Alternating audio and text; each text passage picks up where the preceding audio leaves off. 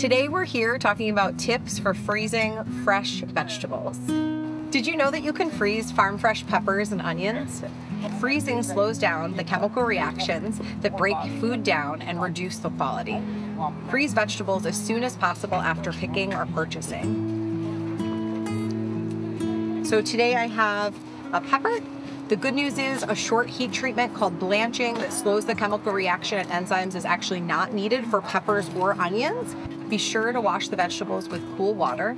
Next, remove the skin and cut them into smaller pieces.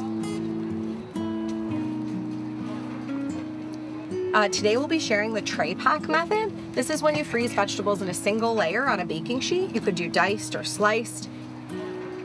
Once frozen, you transfer the peppers or onions from the baking sheet into freezer bags or other containers. Here we have a freezer bag. You want to be sure to label and date the contents of the bag so that you know what it is later on.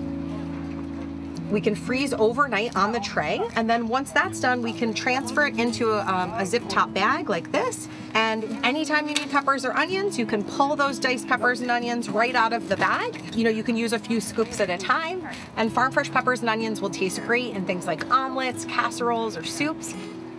If you have questions about freezing or other home food preservation, please reach out to your local extension office.